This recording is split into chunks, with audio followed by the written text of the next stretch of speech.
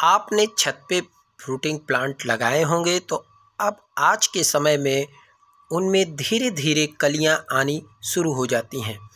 यही fruiting plant ज़मीन में लगे होते हैं तो उनमें भी कलियां आनी शुरू होती हैं, लेकिन वो कलियां जब आती हैं तो वो आगे चल के उनके फ्लावरिंग होगी और उनके फ्रूटिंग में बदलने के चांस काफ़ी होते हैं।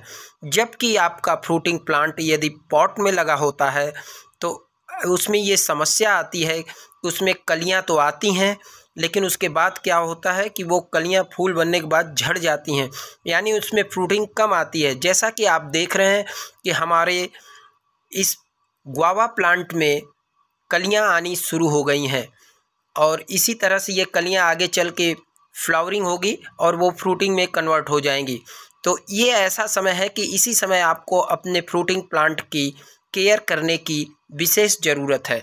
तो आप अपने इस फ्रूटिंग प्लांट में आप यदि वाटरिंग ज़्यादा कर रहे हो तो उसको बंद कर दें या कम कर दें। दूसरी बात कि इस तरह से जब आपके प्लांट में कलियां आने लगें तो आप सर्वप्रथम पानी देना बंद करें।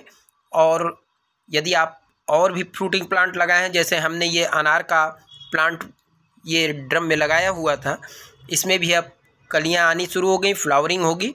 तो आज हम देखेंगे कि ये जो हमारी फ्लावरिंग हो रही है आगे चल के ये फ्रूटिंग में कन्वर्ट कैसे हो या ज़्यादा से ज़्यादा फ्रूटिंग हम इससे कैसे प्राप्त करें।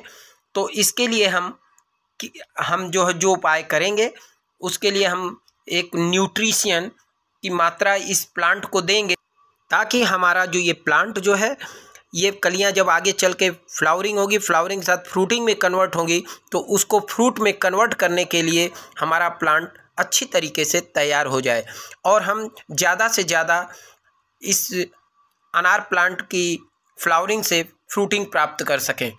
तो इसके लिए हम बाज़ार से हमने एक फॉलिक खरीद के ले आए जिसका हम छिड़काव कर।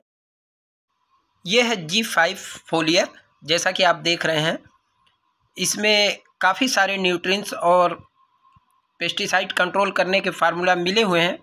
जैसा कि आप देख रहे हैं कि इसमें amino acid, humic acids, paste controller आदि और भी चीज़ें इसमें अच्छे तरीके से मिली हुई हैं जिसको कि प्लांट के लिए भरपूर मात्रा में प्लांट को न्यूट्रिशन मिल सके। तो हम इस G5 जो फोलियर है इसका हम छिड़काव करेंगे ताकि हमारी जो प्लांट में जो कलियां बन रही हैं वो आगे चल कर के फ्लावरिंग हो और फ्लावरिंग के साथ वो पूरी तरह से फ्रूट में बदल जाएं। तो अब हम देखते हैं कि इनका कैसे उपयोग करेंगे। तो इसके लिए हम ये G5 फोलियर जो आप देख रहे हैं इसको हम निकाल लेंगे। और दूसरा जो मटेरियल्स आप देख रहे हैं ये NPK 19-19-19 है जो कि सफ़ेद पाउडर के फार्म में है। हम उस स्प्रे के साथ इसको भी मिला करके तब हम प्लांट में इसका स्प्रे करेंगे। और इस NPK पाउडर की 2 से 3 ग्राम मात्रा हम लेंगे और इसको 1 लीटर पानी में मिला देंगे। हमने ये पानी की ज़्यादा मात्रा ले रखी है इसीलिए इसमें जो हमने मात्रा थोड़ी NPK की बढ़ा दी है। और इसको अच्छी तरीके से मिला लेंगे, इसका एक घोल तैयार कर लेंगे कि ये जल्दी ही पानी में पूरी तरह से घुल जाता है। तो ये काफ़ी अच्छा स्प्रे में काम करेगा। अब दूसरी जो मटेरियल्स हमने आपको दिखाया था ये G5 फोलियर है, इसकी निकाल लेंगे और इसकी करीब 2 से 3 ml की मात्रा जो है हम 1 लीटर के पानी में मिलाने के लिए निकालेंगे। और जब ये आपके यहाँ फ्रूटिंग प्लांट ज़्यादा हैं तो आप जो है इसी रेशियो में आप इसकी ज़्यादा मात्रा को आप ले सकते हैं। और हमने ये जो है करीब 3 से 4 ml लिया है उसको, और इसको ले करके पानी में मिला देंगे जिसमें कि हमने NPK 19-19-19 को मिलाया था। और फिर उसके बाद इसे बाटल में भर करके इसको अच्छी तरीके से हम अपने प्लांट के ऊपर इसका स्प्रे करेंगे। और ध्यान ये रखना है कि पूरी तरह से इस जो पत्तियां हैं, जो टहनियां हैं, उसको अच्छी तरीके से उन पर स्प्रे हो जाए। आगे पीछे पत्ते के दोनों तरफ स्प्रे कर दें।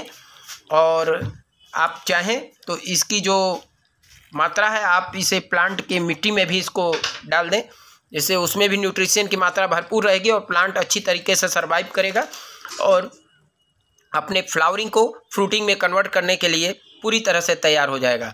अब हम जैसा कि आप देख रहे हैं कि हमारा ये अनार का प्लांट भी है और इसमें भी काफ़ी अच्छी कलियां आ गई हैं।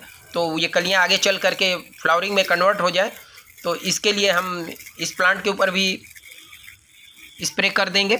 और ये स्प्रे आप 15-15 दिन के अंतर पे रिपीट करें, देखेंगे कि आपका प्लांट काफ़ी हेल्दी हो जाएगा और फ्रूटिंग के लिए अच्छे तरीके से तैयार हो जाएगा। तो जैसा कि हमने पिछली बार इसका उपयोग किया था इस स्प्रे का, तो काफ़ी शानदार रिजल्ट देखने में आया था।